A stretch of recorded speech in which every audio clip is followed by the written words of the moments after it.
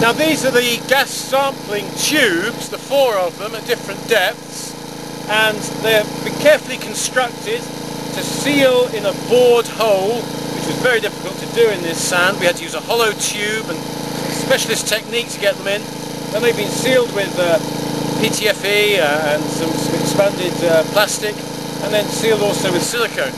They go back into the soil, and then there's a valve which we open before we put these little rubber seals on, so that we're sampling from deep within the soil profile.